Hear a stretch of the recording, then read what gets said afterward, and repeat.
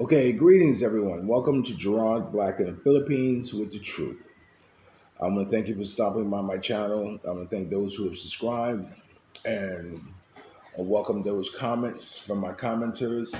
Uh, all of you who are following me, I really appreciate it. Don't forget to subscribe, ring the bell, share, and like.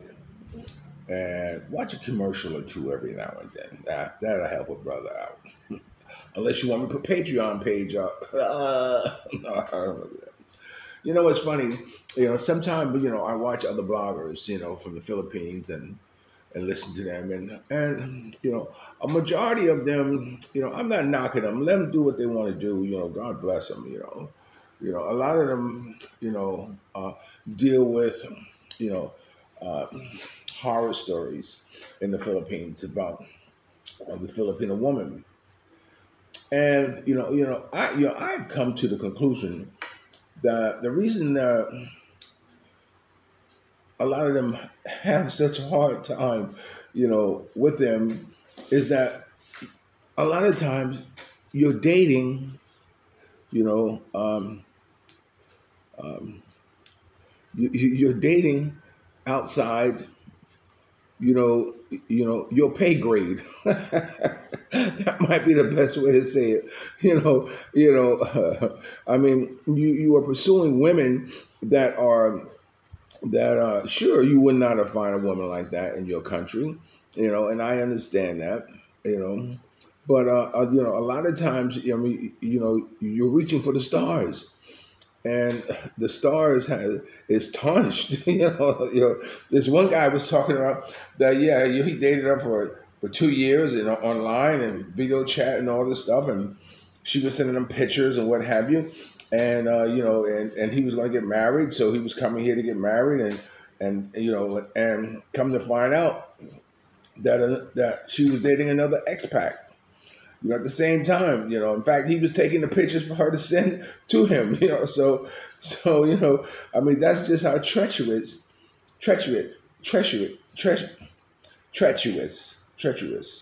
That's just how flocked up it can get. You know, Like I said 1,000 times. And I've had on my show some examples to some people who've ended up in wonderful relationships, meeting their dream girl online, and more power to them. But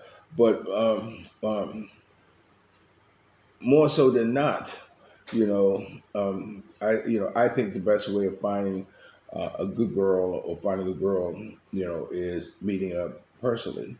Now, and on her job. Now it's funny I say that because the guy who was talking about it said that she worked in SM, and I spoke about SM. It's like the supermall or whatever, and she comes in contact with a lot of foreigners and all that stuff. Yeah, well, and she talks to them. Well, yeah, that's a real possibility. But by you dating someone who is, who is, I'm speaking for me personally. I come from a long list of women. You know, you know, I can honestly say that you know I've I have not been played by a woman. You understand what I'm saying? I'm old school. I'm an old hustler. You could say I'm an old pimp or drug dealer or whatever. You could say all that stuff. So I know women. You know, I'm also a lover. You know what I'm saying? I'm a great appreciation of the female, species. You know, so it's I know how to get a woman, control her, and I know when shit start getting shaky, I know it's time to go. You know, you know, you know. In any type of situation, it builds, it builds, it builds, it builds until it gets to a boiling point and it explodes and all this drama. Well, I've learned to recognize the signs when a relationship is not working out, and I may get right here, or it's not working out, and I say stop, stop, stop, stop. So anyway, I might say stop, and then after saying this is not working out, why don't we stop here? What do you want? You want the apartment? You want the car? I mean, I separate like a divorced couple. I'm not going to just walk away. I want her to be secure. You know, I want her to be, I want us to be comfortable in our departure away from one another. And that's how this is not working out. You know, this may be the best time for us to separate while we're still friends, you know, while we still love one another, you know. So, rather than, my trying to force you to love me, or you trying to force me to love you, or us trying to force to stay together, make something work that clearly, clearly, there are a lot of cracks in this relationship. Why don't we stop now while we still can be friends? And I've done that, a lot of times. And that's why to this day, I can still pick up the phone and call one of my ex-girlfriends and hi, how are you? How are you doing? I mean, we're still on good terms, man. We're still on good terms because, we didn't get to that ugliness. We did not get to where it's that she had resulted to ripping me off or burning me or my finding out she's dating somebody else, or put me in a situation where I have to fight for her or fight over her, you know. Let me tell you something. If I have to fight for you, I'll do that every day. If you find yourself in a situation where you want my support, hey, just to be on your side. If you're facing something, I will be there with bells on. I'll be there supporting you. Or I might throw a jab or two. Just to really let you know I'm on your side. Yeah. But if I have to fight over you, if I have to say it's either him or me, or or well, choose one of us, let me tell you something. I would never find that situation because if you put a man in that situation where he has to choose between him and someone else, well, you know what? You were never his. Never his. Because a real woman would put her man in a situation like that, she wouldn't be, backdooring him, like that. And so, it's a lot of times you have to be able to to first realize that that there's going to be um, a lot of differences. There's going to be a lot of things you don't like about a person, and the person going to have a lot of things that they don't like about you. But you know there's a lot of good things that you share together. And that's what you have to focus on. In a relationship, you have to eat a lot of crow, man. I mean, I didn't come into this relationship to change you, and I know you didn't come into this relationship to change me because if it's not going to happen. I'm who I am and have been who I am for the longest time. You can't stop me for being me. And although somebody might say, oh, how how could you let him do that? How can you let him say that? Like this, and you have to remember that what I'm doing is nothing new. What I'm doing, you knew I did it before we hooked up. You knew who I am before we tied the knot. You knew who I was, before you chose me. And another secret is staying consistent. You have to stay consistent in what you do in a relationship.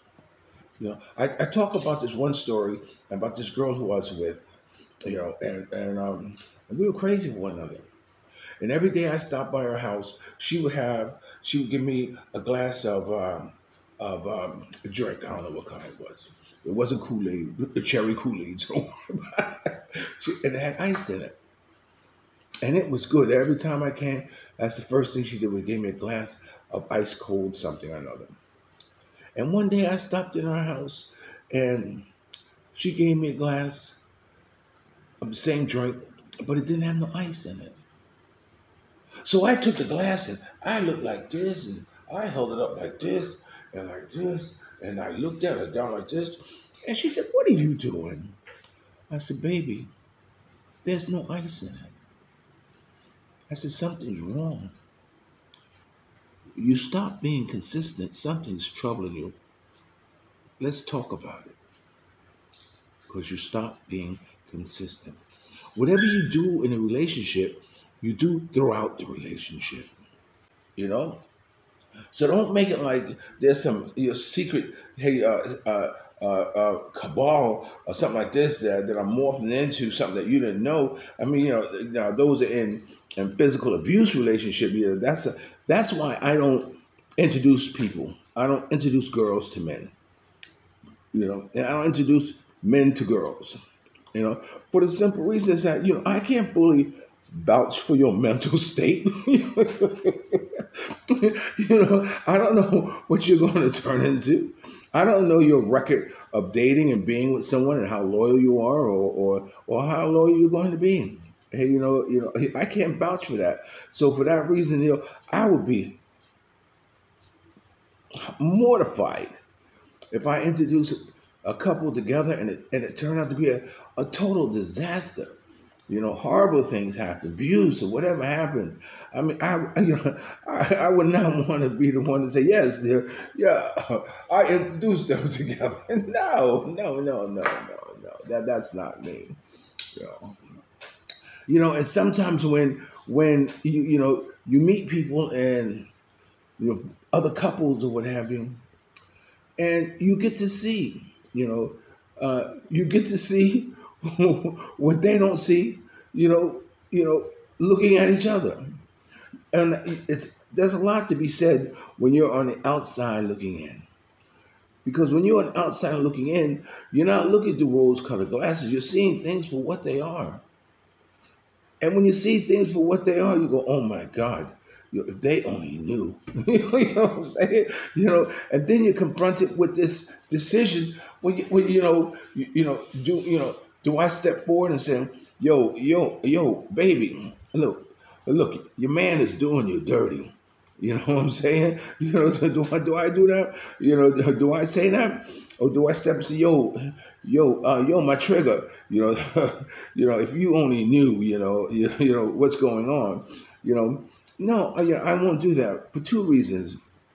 Because, I'm afraid that either one of them are going to say, why are you telling me? What's in it for you? What's really happening? What's really on your mind? Why do you care what's happening in our relationship?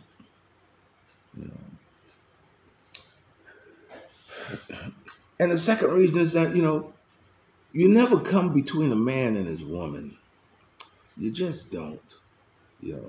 She's going to choose him all the time, and he's going to choose her all the time. So you just don't. So here in the Philippines, if you see something that's happening in a relationship, you can't speak on it. You can't say nothing of it for two reasons again. Because number one, it's none of your business. And secondly, you're messing with people's livelihoods. Not only that person's livelihood, but that person's family livelihood. And here in the Philippines, they don't play. They have no problem seeking revenge on you or on something that you've done to interfere with their livelihood. You just don't, man. You just don't. You know, you know, all you do is just, it's if someone came to me and said, Gerard, Mia, I saw Mia talking, hey, to this guy or whatever like this. I said, what? Why are you telling me, man? That's her business, Now I've learned the hard way here that women, people will talk about you, people will tell on you. There's an easy solution to that. You know what that solution is? It's to be loyal and sincere and truthful. You understand? That's why I have no problem with NSA or whatever it is, or them looking at my internet, or the government spying on me, whatever. Go ahead and spy on me, man. What do I care? You want to take my money on my bank? Go ahead. I don't care because my bank can put the money back. You understand? It doesn't bother me because if you're not doing nothing wrong, if you're not doing something shady, then you have nothing to worry about. Oh, no, let me tell you, I am human. Yes, I still have flashbacks of the times with so and so. And I even have those flashbacks at the most awkward moments, in our relationship. But then you know, I can't, I can't ignore, the state of pleasure I was in at the time, you know. So yeah, do I, one thing that's happened to me, that I thought would never happen to me, you know, uh, you know, you know, I don't look at girls no more and think about, wow, damn, boy, would I like to flock that. Oh man, I don't know what happened. I always was like that. Damn, yo, girl, I give you 1,000 pesos just to take a loose that bra, so I can see. you know, and don't think the opportunity hasn't come up. I've seen a couple of girls, who some text me, yo, Gerard, what's really happening? What do you want? No, no, no. And then I said, no, my wife and I are happily married because I don't have that desire anymore. It's been lifted from me. And that's one of the things about being in a healthy relationship, because if you're in a healthy relationship, all those type of thoughts, all those type of negativities, all those type of dogginess, goes away, goes away.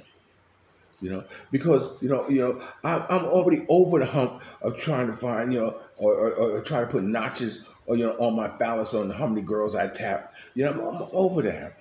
You know, I'm looking at comfort. I'm looking at a companionship. I'm looking at being with someone who I can be with who's going to take care of me.